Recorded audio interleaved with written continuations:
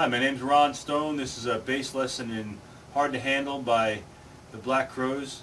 It's in the key of B, and it's basically a very straightforward pattern on the chords in the song. It pretty much repeats the same way all the way through, except there's at the very first time it goes into the chorus, it adds a couple extra chords, but other than that, it's pretty much the same. So at the beginning, it's just the keyboard and the drums, and then the bass player comes in when the full band comes in. Now you can do the keyboard part if you want,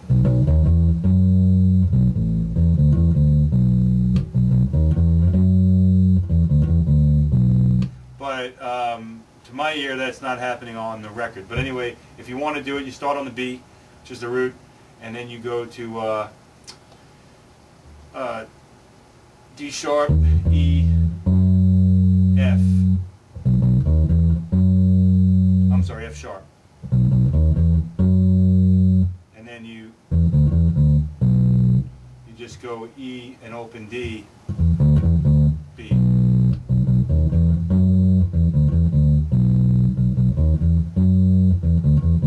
then it goes into the main riff, which is in first position on the B, hitting the B a couple of times. Okay, and then rolling off the open E to the F sharp to the A back to the B.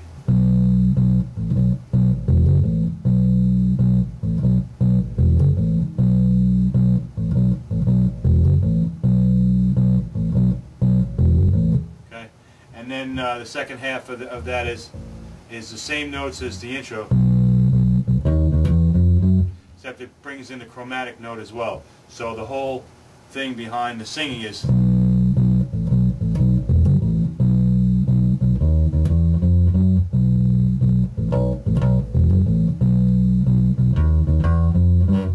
okay, and that just keeps repeating until it goes to on the chorus or the pre-chorus, which it would be the 5 chord, which is an F sharp, and I like to do it up here. So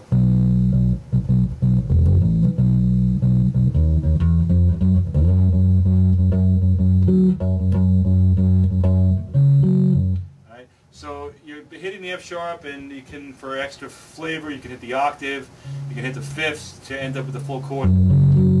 Okay, whatever suits your ear.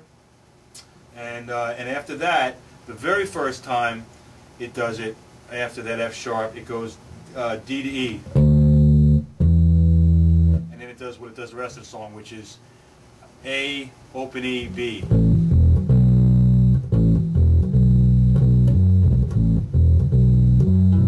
Same thing with the B chord. You can hit the octave, you can hit the fifth, you can hit the whole chord. Okay? Whatever works with your band. So the whole sequence then is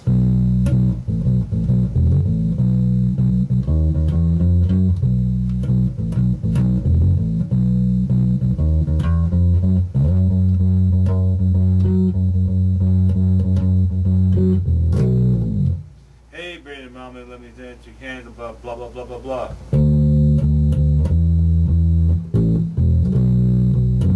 Okay, and then it just starts over the whole sequence again, except the rest of the song it doesn't do the D to E, it just goes right in. So like this.